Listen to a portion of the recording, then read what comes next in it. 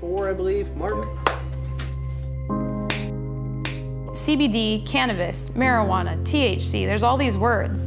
What does CBD do to you? What is cannabis, right? How would I explain that just holding a bottle of oil? The CBD was working for him in a way that nothing else had. No other drug that he had ever tried had worked as well and with as little side effects as the CBD was.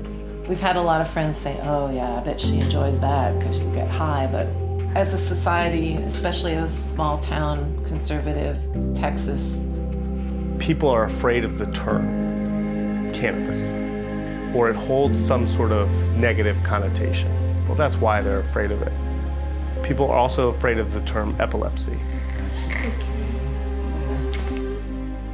Right now, Texas is arguably the most restrictive market, but I think Texas is ready. We were worried pretty much every day that Child Protective Services would come knock on our door. It was hard because you either had to pick between your car note or your house note or your light bill.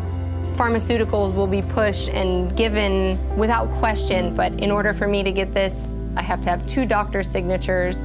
I have to beg for it and then looked at like I'm wrong for giving my child medication that's helping him. CBD oil is the thing that has given us the quality of life, the normal life, the independence, a life that is my own.